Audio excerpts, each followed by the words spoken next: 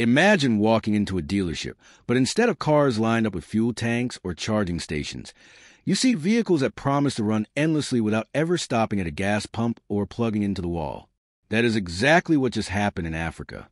For the first time in history, a free Energy Car Showroom has officially opened its doors, and the world can't stop talking about it. The grand opening. The event took place in a city buzzing with excitement. Crowds gathered outside the sleek, futuristic building, where banners proudly displayed the phrase, "Welcome to the future of driving."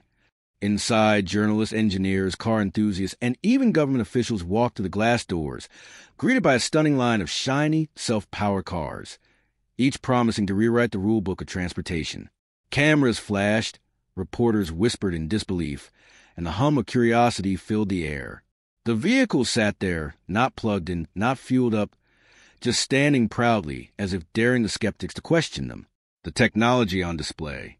Each car showcase at the showroom was powered by Maxwell Chikumbutso's groundbreaking self-power technology. Unlike conventional EVs, there were no visible charging ports, no bulky fuel tanks, and no solar panels. Instead, under the hood was a mysterious free energy system, a proprietary generator that claimed to draw power from electromagnetic fields and convert into endless usable energy. Engineers from around the world bent over these vehicles, checking the dashboards, the systems, even the undercarriage. Some shook their heads in disbelief. Others took notes feverishly, trying to figure out what made these cars tick. The world's reaction. The reactions have been nothing short of explosive. Tesla engineers, after being invited to the event, were reportedly stunned. One insider claimed, "If this works at scale, the EV industry, as we know it, could collapse overnight." American automotive experts expressed skepticism, but couldn't deny what they saw with their own eyes. European media outlets described the opening as a defining moment in history, where Africa didn't follow innovation but led it. And across social media, the hashtag Free Energy Revolution began trending within hours, with millions of people around the globe sharing clips and reactions. Test drives began. But the most jaw-dropping moment came when the company handed the keys to a few lucky test drivers. The cars rolled out of the showroom smoothly, gliding down the streets without a sound, without a single drop of fuel, and without being plugged in beforehand. Spectators gasped. Some applauded. Others pulled out their phones, recording what they called the world's first live proof of a mass-produced free energy car. The vehicles didn't just move, they performed. Acceleration was instant. Handling felt futuristic. And according to early test data, the cars could drive indefinitely without needing to stop for fuel or charging. Global aftershocks began. The ripple effects were immediate. Within hours of the test drives, international news outlets from CNN to Al Jazeera ran breaking headlines. Africa unveils the world's first free energy car showroom. Stock markets reacted sharply. Shares of major oil corporations dipped as traders feared the dawn of an unstoppable energy revolution. Electric vehicle companies, from Tesla to BYD, saw their investors questioning how they would compete with a car that never needed charging in the first place. Meanwhile, in Detroit, the heart of America's auto industry, executives scrambled into emergency meetings. Engineers were ordered to analyze every single frame of footage from Africa's test drives, desperate to understand what Maxwell's invention meant for the global market. Governments take notice. But it wasn't just corporations that were shaken. Governments, too, began reacting. European Union ministers debated whether this technology could be integrated into their green energy goals. Middle Eastern oil-producing nations quietly expressed concern, knowing that if free energy cars scale worldwide, their oil-driven economies could collapse. And in Washington, whispers emerged that officials were monitoring the situation closely. Some feared this invention could shift the balance of global power, putting Africa at the forefront of an energy revolution, the people's revolution. Back in Africa, the atmosphere was electric, literally and metaphorically. Outside the showroom, ordinary people lined up just to touch the cars, to take selfies, to say they had witnessed history firsthand. A young college student, staring in awe at the vehicles, told reporters, "For the first time, we don't have to import the future. The future is here, and it started in Africa." Farmers, taxi drivers, students, and families all began imagining what life would look like when transportation no longer came with the crushing burden of fuel costs. For many, this wasn't just about cars. It was about freedom. Tesla and American engineers react publicly. Tesla finally broke its silence. In a carefully worded statement, a spokesperson admitted, if Maxwell self-powered technology is scalable, it could mark a paradigm shift for the automotive industry. We are studying the developments closely, but behind the scenes, whispers painted a different picture.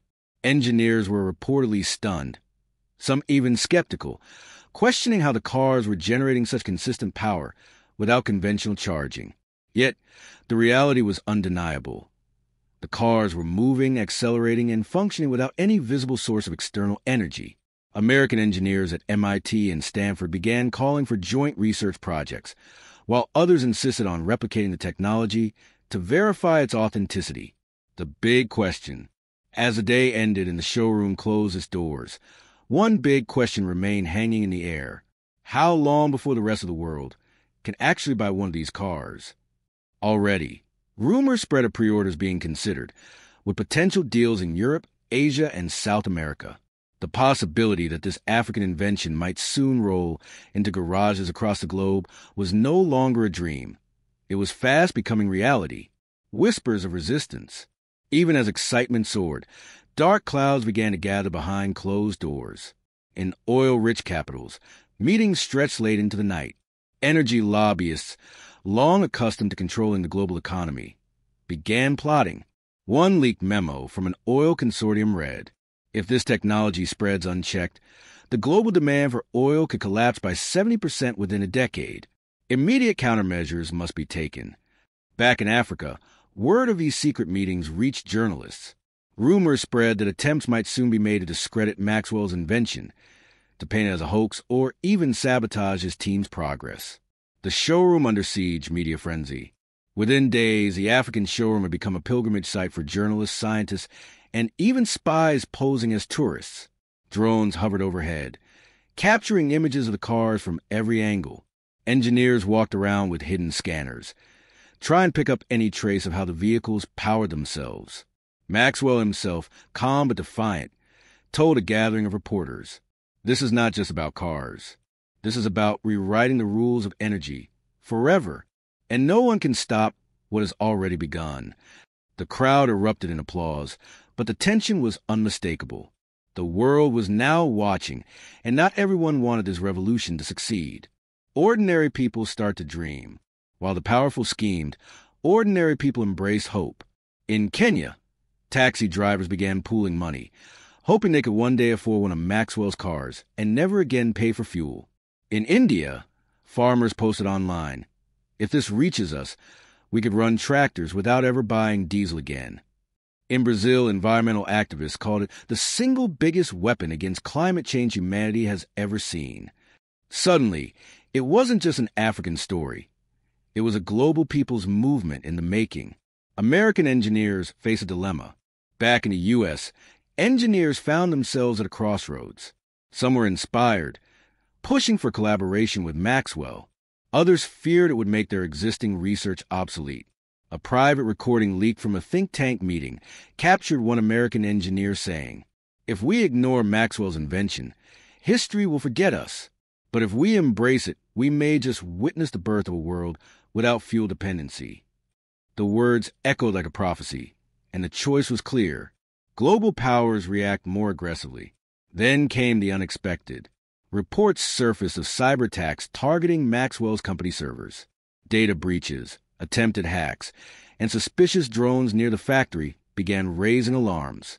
Maxwell's team went on high alert, doubling security around the showroom, encrypting every file. Yet, one of his close aides whispered to a reporter, "They're afraid, and when the powerful are afraid, they fight dirty." The first act of sabotage. It began quietly. One night, as security guard patrolled the perimeter of the free Energy Car Showroom, the lights suddenly flickered. Surveillance cameras went dark for exactly 2 minutes. By morning, engineers discovered that one of the demo cars had been tampered with, not destroyed, but subtly rewired, as if someone wanted to malfunction during the next public test drive. When reporters asked Maxwell about it, he simply smiled. If they thought this would stop us, they underestimated Africa. For every car they try to sabotage, 10 more will rise. The audience inside the showroom cheered, but behind the scenes, the tension had grown sharper. The unexpected ally. While Maxwell faced threats, something unexpected happened. A group of European scientists, quietly disillusioned by corporate pressure, reached out to him. They offered encrypted communication and advanced counter-surveillance tools, vowing to protect his work. One of them said, "Your fight is no longer just Africa's fight. It belongs to all humanity. Let us help." For the first time, Maxwell realized that his invention was no longer a local dream. It was becoming a global rebellion against energy dependency.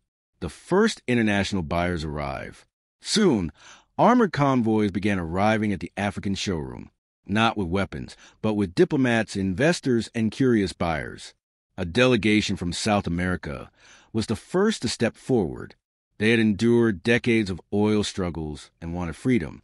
Their spokesperson declared, "We want to place an order not just for cars, but for buses, trucks, and tractors. Our people deserve this technology." The announcement sent shockwaves worldwide. If governments began buying directly, it would bypass traditional oil cartels completely. The media explosion. The showroom became the most live-streamed location on Earth. Tens of millions tuned in daily. Hashtags like hashtag #FreeEnergyNow and hashtag Africa Leads the Future trended across every platform. CNN called it a technological Pearl Harbor. Al Jazeera called it a gift from Africa to the world. Meanwhile, oil markets began to panic. Prices dropped overnight as traders whispered, "What if this isn't just hype? What if it's real?" The turning point. The pressure mounted. Rumors emerged that certain world leaders were preparing emergency policies, new energy taxes, restrictions on free energy cars, even threats of embargoes on countries that embraced Maxwell's invention. But Maxwell, standing before thousands at the showroom, raised his voice. "They cannot stop the future. This is not a machine. It is freedom. And freedom is not for sale."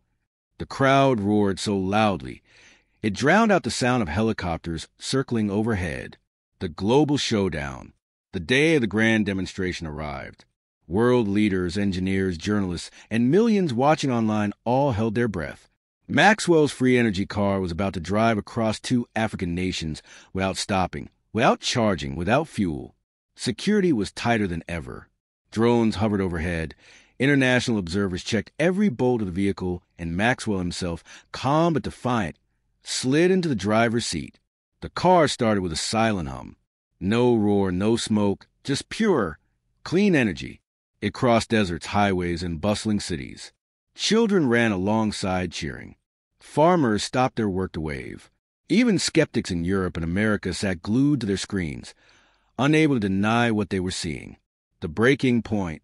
Halfway through the journey, a sudden attempt was made to jam the car systems. Signals tried to interfere, but the free energy engine didn't rely on satellites or external power. It kept moving, immune to sabotage.